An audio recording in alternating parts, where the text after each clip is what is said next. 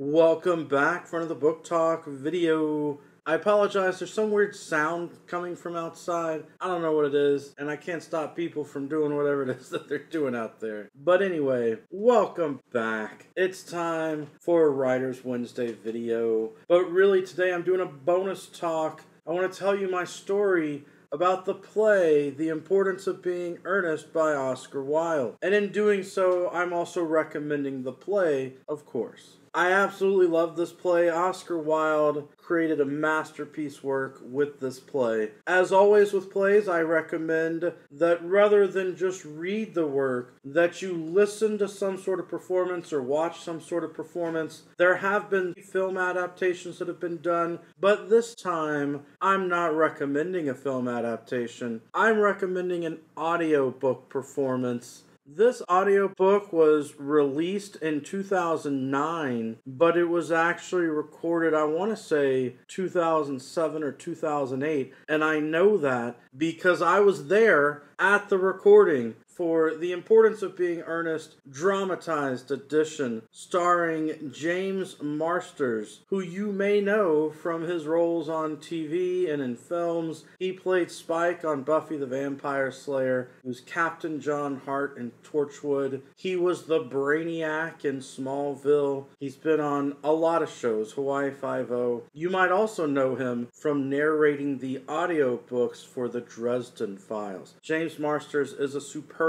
actor. And back a long time ago, I want to say it was 2007, I was following the news of the different actors from Buffy the Vampire Slayer and Angel, and I saw online that you could get what I thought was realistically cheap tickets to be there for the play with James Marsters acting in it on, like, the 5th row. And I went, wow, those tickets are only like $50. I could be right there, see one of my favorite actors in person, really close up. And so I bought the tickets for me and a friend to go, even though I live in Texas and this play was being performed in Los Angeles. Because I also looked online, and at that time, there were really cheap tickets to fly out and back. But I made a deal with one of my buddies, and I actually flew into LA and then flew home from Las Vegas, because we arranged it to where I arrived in LA,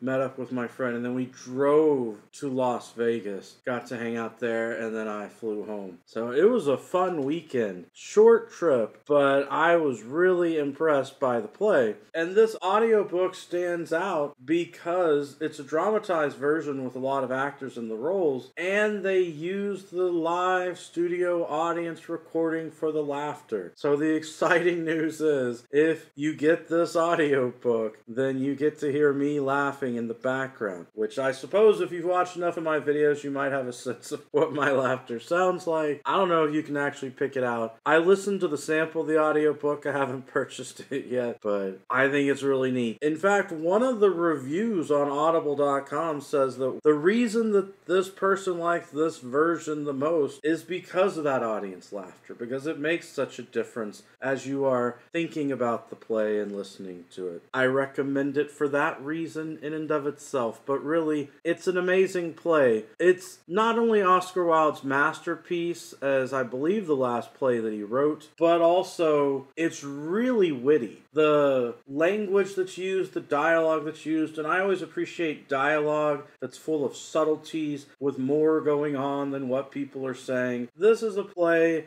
where people are pretending to be other people. The two main male leads pretend to be people that they're not, but it's really weird. I know this play came out a long time ago, so giving spoilers shouldn't be a big deal, but it's really weird in the sense that in this instance, in this play, what people are pretending about and lying about ends up, spoilers here, ends up being true. Not that they purposely were lying to the truth, but through a series of events that are revealed ultimately throughout the play, the things that these men have been pretending turn out to be true after all, and that is just a lot of fun. The way that Oscar Wilde set up the situations with the characters and had all of that unfold throughout the play. So if you're a fan of witty dialogue, if you're a fan of fun twists and surprises in a play, then I think you'll really enjoy it. I know I did. Alright, that's it for my book talk today. Every day is a good day for a book talk. Peace.